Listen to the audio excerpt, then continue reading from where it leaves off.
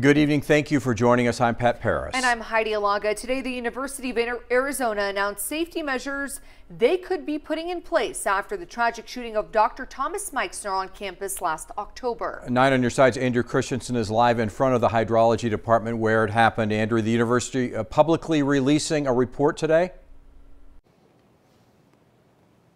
Yeah, Pat and Heidi, so that group released 33 recommendations that the university should be taking. Now, that's in response to the shooting here on campus of Dr. Thomas Meixner. You could see that his picture is still up here at the building. Now, one of the things that the group found was that the university did not have a proper threat assessment management team with proper leadership. They say the shooter then continued to harass Meixner and some of the faculty here on campus. The university did ban the shooter from campus, so I asked the university president, Robert Robbins, how are they enforcing that ban for people who are not allowed on campus? He says they have pictures and names of people on the police department's website, but he did say people need to hold him accountable for things that go on campus.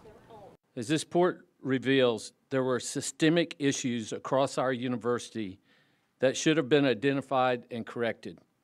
I'm angry at myself that I did not do more to prevent this tragedy. Now, Robin says he feels like the university's UAlert system could be updated. That sends notifications to people on campus when there's an emergency. He says they could do a live broadcast on there to update people about what's happening on campus. Now, Robin's also talked about social media and how that could play into people being banned on campus. He says it's a possibility that they could look at people's social media in order to see if they're a threat here on campus and they've been banned. Reporting live at the University of Arizona, Andrew Christensen, KGUN 9 on your side. Andrew, thank you. Meanwhile, Dr. Meixner's family is now filing a $9 million damage claim against the Arizona Board of Regents, the controlling authority for the U of A. Yeah, before Dr. Meixner died, his accused killer, Murad Dervish, was banned from campus following multiple threats against university employees. Now, Meixner family attorney Greg Kirkendall says a university Dervish attended in California warned the U of A of his violent history long before he came to Tucson. Kirkendall says U of A had plenty of opportunities to treat Dervish as a serious threat and protect people from him.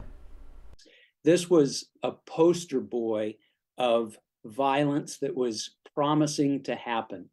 He repeatedly told them what he was going to do. In fact, Tom Meixner's dying words were, "I knew you were going to do this to me." The claim for damages is not a lawsuit. The Board of Regents has 60 days to reach an agreement with the Meixner family, or the family can then go forward with a suit.